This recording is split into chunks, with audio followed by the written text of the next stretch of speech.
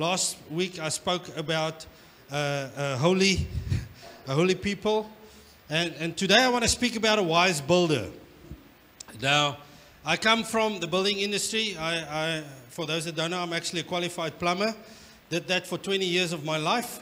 And I can tell you, there's nothing as frustrating as a stupid builder. There's no stupid plumbers, just by the way. But, I mean, okay, Dion disagrees with me. But you know, if you have a builder that's building your house, and that builder, by the way, when Lorette's parents built their little granny flat next to us, now I'm a plumber, so I get involved in the building at a certain point. But when we built that, Benny was still here, and he helped us with the building. And what struck me is when we started with a foundation. You know, for me, it's, draw a few lines on the ground, with a tape measure, and you get that going, and you dig the hole, and the truck comes with the concrete, and they dump it in there, and then we build.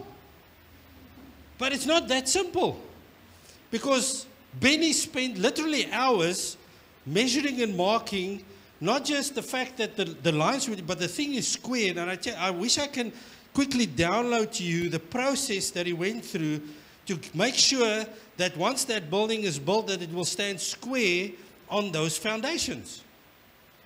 And when you have a wise builder, and I tell you, we built that place, and they staan, my broer. It is rock solid. He's standing there. My parents are staying lekker. They are having, he built it so well, we can't get rid of the fog. It's just, it's 5 years later, and they're still moist in the building because he built it so well. But any case, but a wise builder will build something that will last for many, many, many years.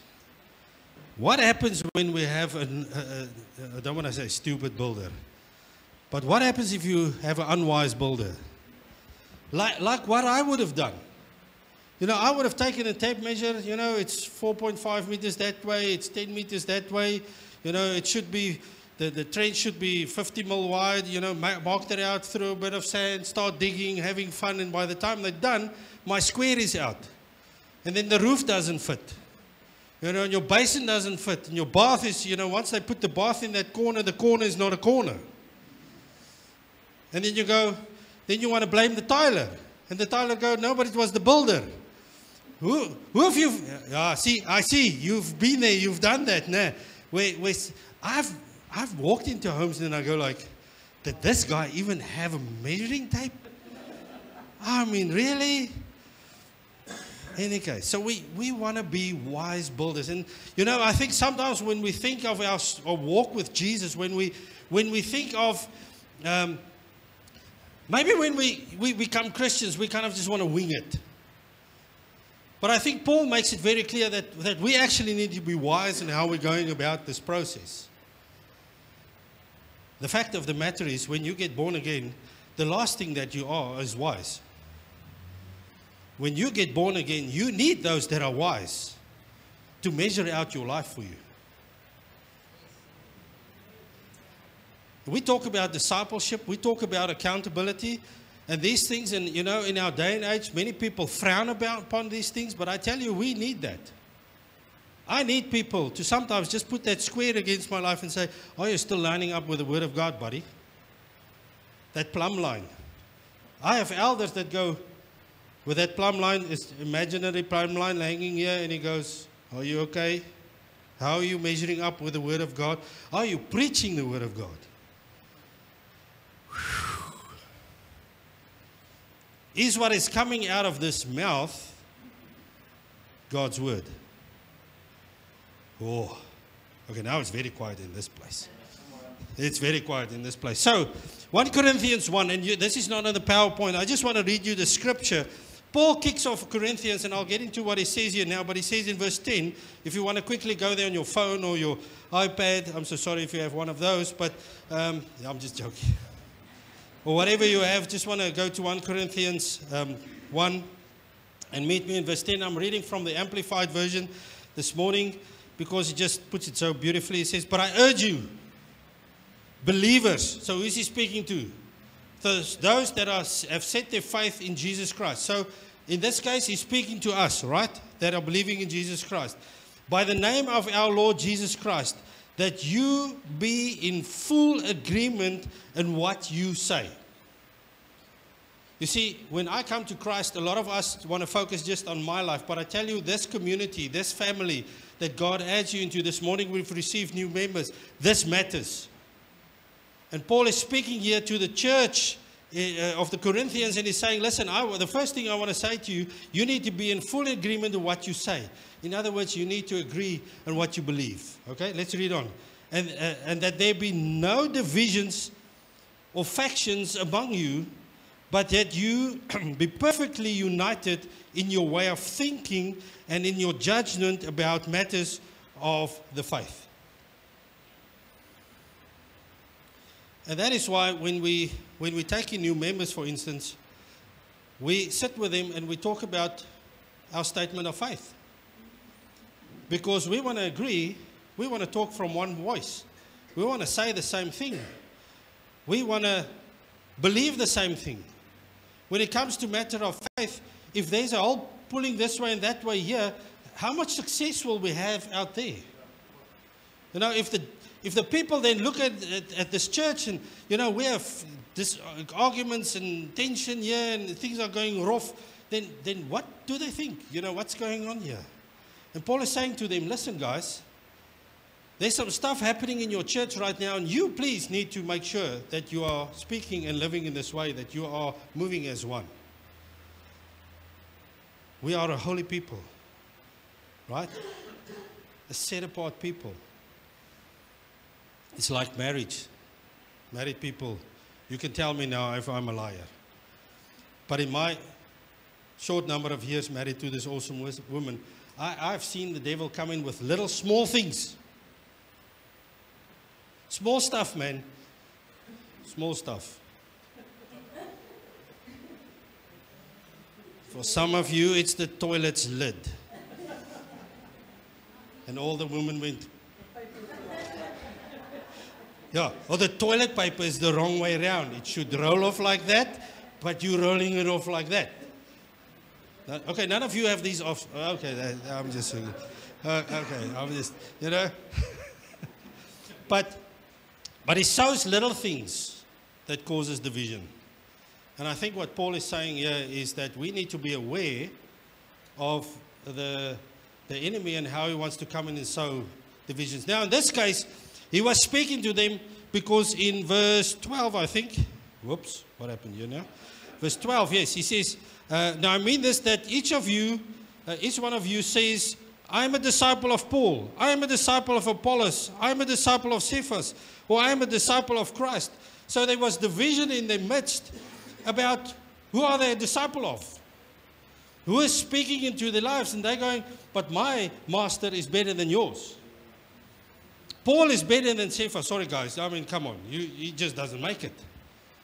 And a simple thing like walking with someone, discipleship, became a tool in the enemy's hand to sow division among them. And Paul sees this. And if you read the whole book of, Corinthians, the first couple of chapters, you'll see how he is addressing this thing, this matter in the midst, to actually come to a place of being one and moving as one. We know 1 Corinthians 13 is in there, right?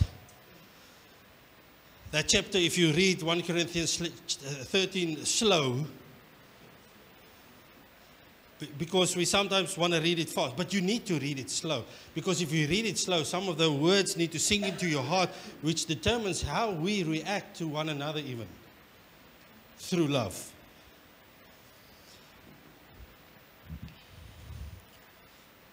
So, in chapter 2, 3, and 4, he addresses a few things, and in chapter 2, leading into chapter 3, he speaks about 3 different people. And I just want to focus on that this morning. And in our journey with Jesus Christ, I think we must constantly discern which one of these 3 we are. Because the devil comes in with small stuff. Distracts me in a small manner. So he's referring in this text to the natural person, the spiritual person, or the unspiritual person or carnal person. That's the carnal or unspiritual. They're the same person. So let's read that 1 Corinthians 2, from verse 14 until 3 verse 1. It says, but the natural, now he describes what the natural person is here. It says, the natural, non-spiritual man does not accept, welcome, admit into his heart the gifts and teachings and revelations of the Spirit of God. This is the Amplified, if you didn't figure that out by now. For they are folly, meaningless nonsense to him. So in other words, spiritual things to this guy makes no sense. He looks at it, he hears it, to him it's meaningless. Okay? And he is incapable of knowing them, of progressively recognizing, understanding, and becoming better acquainted with him, because they are spiritually discerned and estimated and appreciated. So the first person he's speaking about here, when it comes to spiritual stuff, he gets it like, that the lights are on but no one's home kind of look. I know some of you feel like that on a Monday, but he has this, when you speak to them about spiritual things, it's like they don't understand. I must just say, but it doesn't mean that when we speak the word of God, the truth into their lives, that it doesn't go behind that veil, right? The word of God, the truth of God will go through that. But generally, verse 15, but the spiritual man tries all things. When I read that, I thought, wow, okay? Tries all things. He examines, investigates, inquires into, questions, and discerns all things. Yet he himself to be put on trial and judged by no one. Yet he is himself to be put on trial and judged by no one. He can read the meaning of everything, but no one can properly discern and appraise or get an insight into him. So what's happening here? When the natural person looks at the spiritual person, they can't figure out what's going on here. He is moving and seeing things and understanding things, and this person cannot judge what's going on in his life. For he has known and understood the mind of the Lord, so as to guide and instruct him and give him knowledge. But we have the mind of Christ, and do hold the thoughts of his heart. Now that last sentence should bless you. Well, the last couple of sentences. Okay? Because we are supposed to know and understand the mind of the Lord. That will guide and instruct us and give us knowledge. We often say we have the mind of Christ. But when we know and understand him, you know, when it comes to that first there's an inquisitiveness here. But I'll get into that just now. And then 3 verse 1. And then it goes, however, brethren, I could not talk to you as a spiritual man, but as non-spiritual, men of the flesh, in whom the carnal nature predominates, as to mere infants in the new life in Christ, unable to talk yet. Do you hear his tension here? Do you hear him saying or seeing what he's looking at this congregation, and he instructs him in these 3 people, and go like, but I cannot speak to you as a spiritual man. So the 3 people, I've got 3 buckets.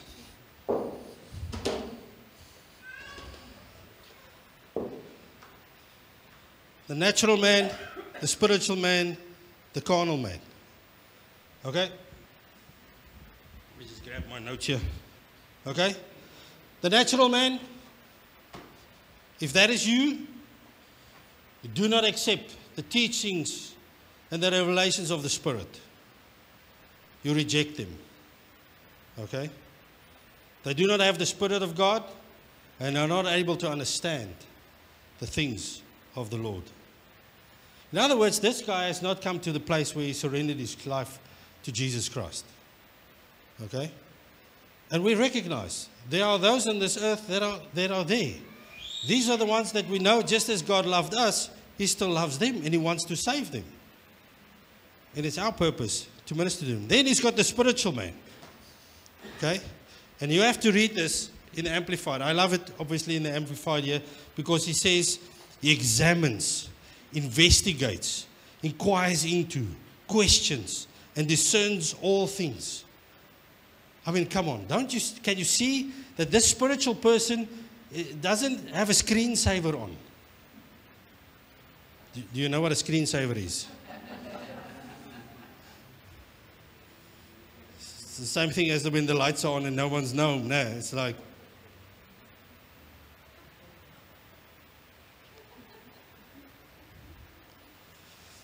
there's inquisitiveness.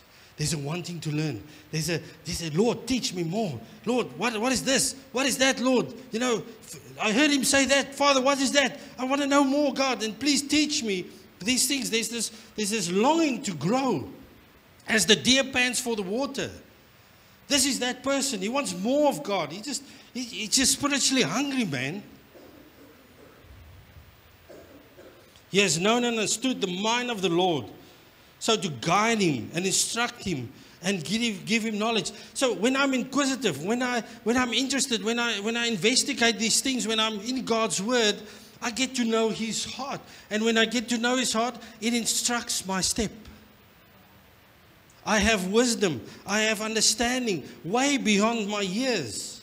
I'm able to move into places and go do things which otherwise I won't be able to do, because I am a spiritual man. Romans 8 says, go read Romans 8. Probably one of my favorite, most challenging chapters in the Bible. Walk by the Spirit. And he doesn't say that it's only limited to 5 hours a day. Stephen, you're driving somewhere.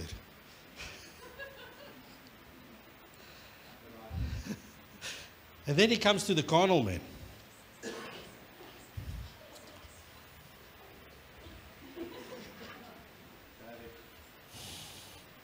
Now the carnal man, they are spiritual people who are living as natural people. In other words, they're trying to have their legs in both worlds. So in other words, when they must be spiritual, they are very spiritual. But when they walk away from that, they are not. Okay? Or the carnal man. I'm now in the spiritual man, by the way. I got confused with my own buckets here.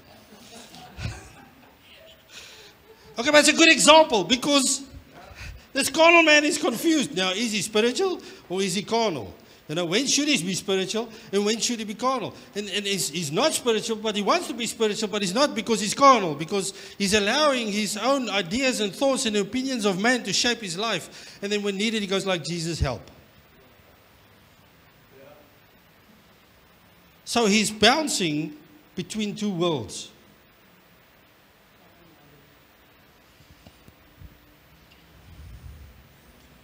So it's important, when it comes to our discipleship, when it comes to Matthew 28, we are having fun here this morning. I mean, come on, buckets and thorns flying around, it's good stuff. But it's very important when it comes to Matthew 28, when it comes to going and making disciples, when it comes to obedience to God, I think it's important for us to understand which bucket are we talking about here. Which life. See, when I reach out to someone, if they are spiritual, my spirit will link with them quickly.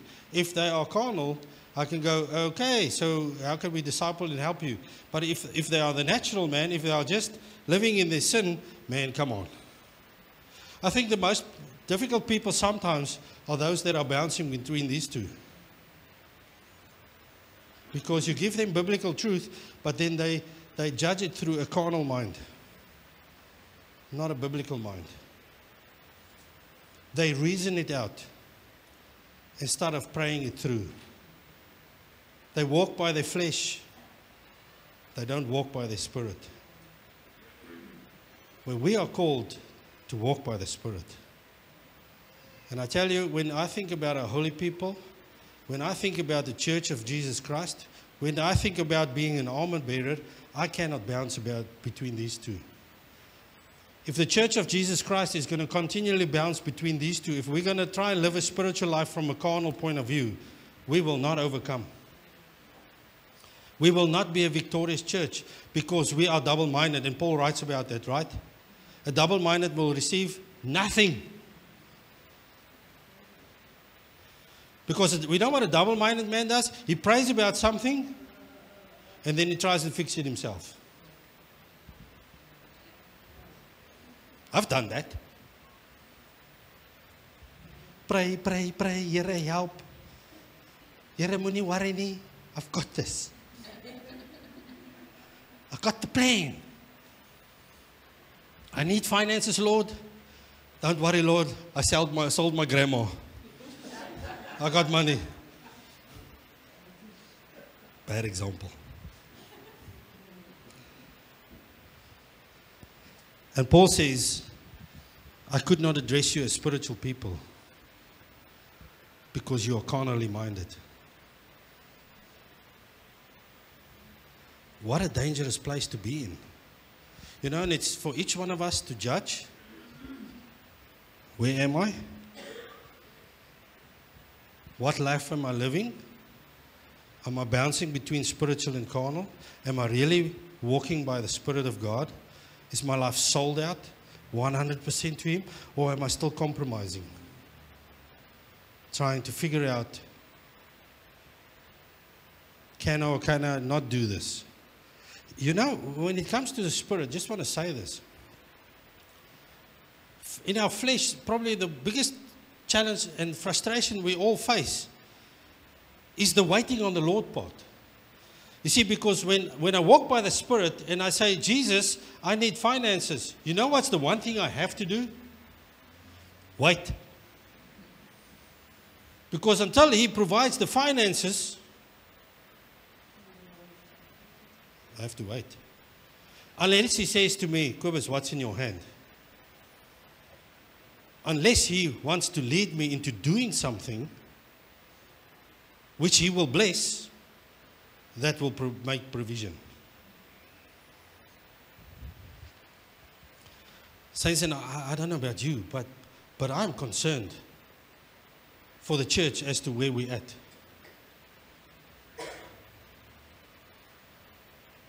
Because life can be very interesting.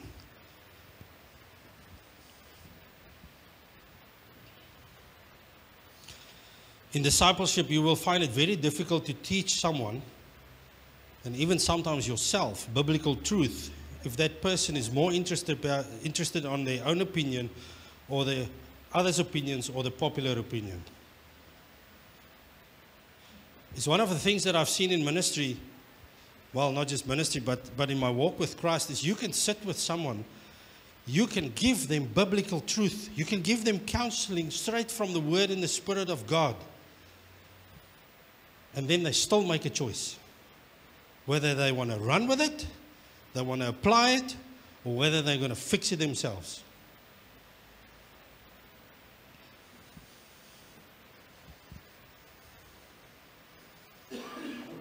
And I think it's important that we get to a place where we single-mindedly focus on what the Spirit of God wants to say to us. You know, 1 Corinthians 1 verse 18 says the word of the cross is folly to those who are perishing, the natural man. But to us who are being saved, it is the power of God.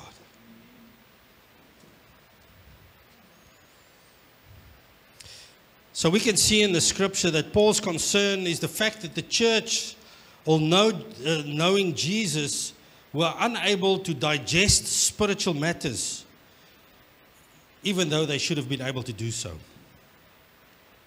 Why was he not able to give them steak? Because this church, in their carnality, because they were fighting between one another, they were allowing those divisions and factions to come in, were bouncing between the carnal and the spiritual. Therefore, they are unable, and I'm sure there was some other stuff going on there, but that is why, you know, he couldn't give them the steak. And you can read his frustration there. They allowed the flesh to hinder their growth. And therefore they responded in childish manner to spiritual truth. And like I've said, I think the most important thing for us to realize or to know is that of these three people, the most dangerous one to be in is the carnal state. As believers in Jesus Christ, we need to continually guard these things. That is why we need spiritual family.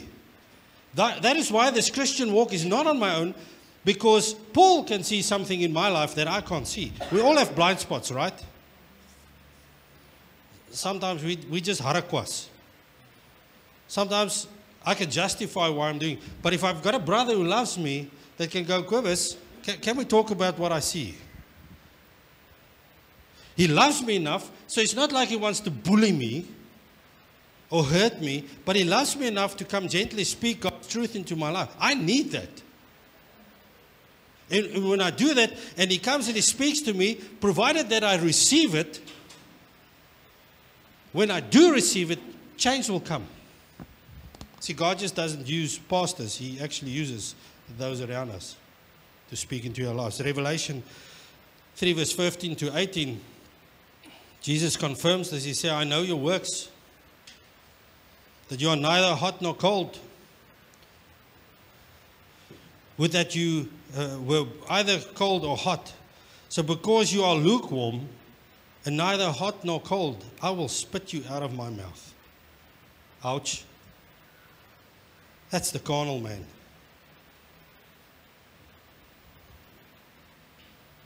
It says, for you say, I am rich, I have prospered, I need nothing. Not realizing that you are wretched, pitiable, poor, blind, and naked.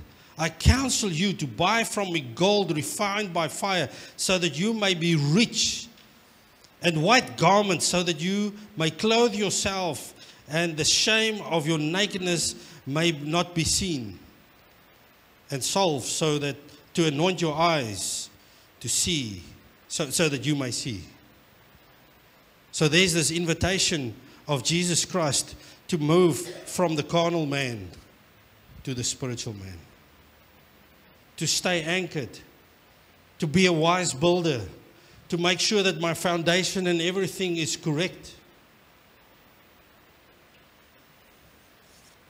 See, Paul, when it comes to the wise builder, he says, listen, I've laid the foundation. Apollos watered it. I sowed the seed. Apollos watered it, but it's God that brings the growth. I want to say to you, don't despise the people that God has used in your life to sow the seed, those that watered the seed. I guess the question is, what about the growth? Are you allowing God to bring the growth in your life? Or are you fine being carnally minded, jumping between two opinions, trying to walk by the Spirit, but you're actually walking in your flesh, and then justifying that? Now, when you encounter people in discipleship, you will encounter these things. What's sad is that Paul is addressing the church of Jesus Christ. And this is in you. That's why I want to read to you again verse 2 of 1 Corinthians 3. It says, and I didn't read this, but I'll read to you now. I fed you with milk, not solid food, for you were not ready for it. Even now you are not ready, for you are still in the flesh. For while there is jealousy and strife among you, are you not of the flesh, or behaving only in a human way?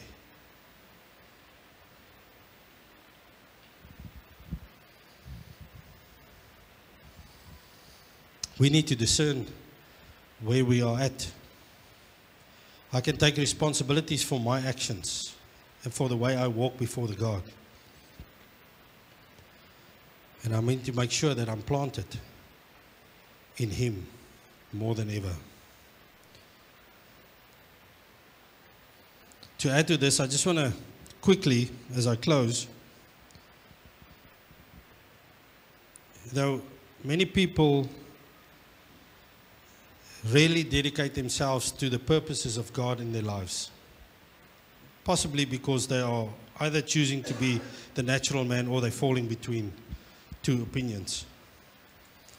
They become jack of all trades, masters of none, rather of jack of few trades, focused on one. So they're running around.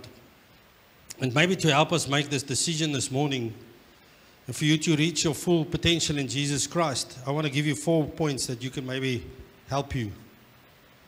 This first one is that focus on the main goal. Keep the main thing the main thing. In this case, keep the main person the main person. But you want to reach the goal that God is calling you to. You want to reach your full potential in Jesus Christ. But I want to say to you, it's not going to happen fully while you're doing this. While you're jumping between your flesh and your spirit. If I read Scripture, I've died with Christ, right? So this is where I should be. But it so easily happens that I'm being drawn into my flesh again. So if you want to be a wise builder, focus on the main goal. Nobody ever reached their full potential by being scattered between 20 things. Don't try and be everything to everybody. Be who Christ has called you to be. Fulfill that purpose. Because the truth is, one day you're going to stand before Him about that. And maybe He's spoken to you, and maybe you're disobedient in doing what He wants you to do. Maybe you should really play the drums here, and you're not listening or do the sound. You know how spiritual that is. In any case, let me not go down there. Concentrate on continual improvement and growth. Each day you can become a little better than the previous day. If only you position yourself in such a way that you can grow. So if you are finding that you are here, then position yourself to grow in the Word, to grow in prayer, to grow in Bible reading, to grow so that you can be better than what you were yesterday. Yeah, but I'm stuck, Kobus. No, that's a cheap excuse. You're probably stuck there because you're not willing to make the decision to be a spirit man. I'm going to be sold out. I'm giving everything, 100%. And then forget the past. Rid yourself of the natural and the carnal man. Get it out of the picture. The devil will use your past to keep you there. You're not good enough. You're stupid. I don't know what the devil tells you. Jack Hayford said, we can't gain any momentum moving forward to tomorrow if we are dragging the past behind us. And then the last one, focus on the future. Become better than you were. Become better tomorrow than you are today. Walk in that spirit, man.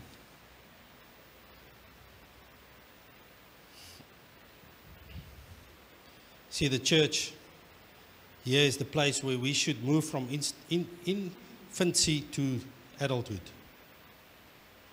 The sad thing is people can sit here year on year on year and not much changes.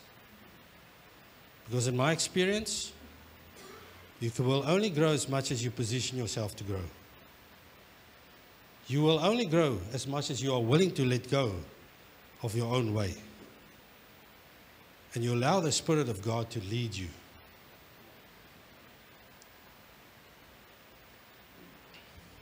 We want you to reach the place where you are a spiritual man, a mature spiritual man or woman. Okay?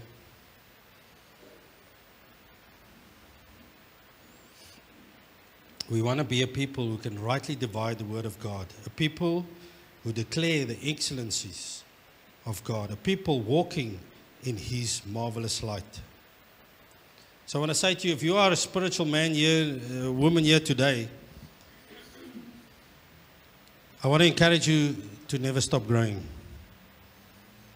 to never stop hungering, to never stop pursuing God, to let the light, the fire that God lit in your life so many years ago, to let that burn even in greater measure. You know, this world, this community needs it. We need it. The harvest is ready, and we need to co-labor with God to bring in that harvest. But if there's divisions and factions and stuff between us, then we won't be able to actually get there. Grow every day to become better than yesterday. Reach your full potential and purpose in God. That is my prayer for us.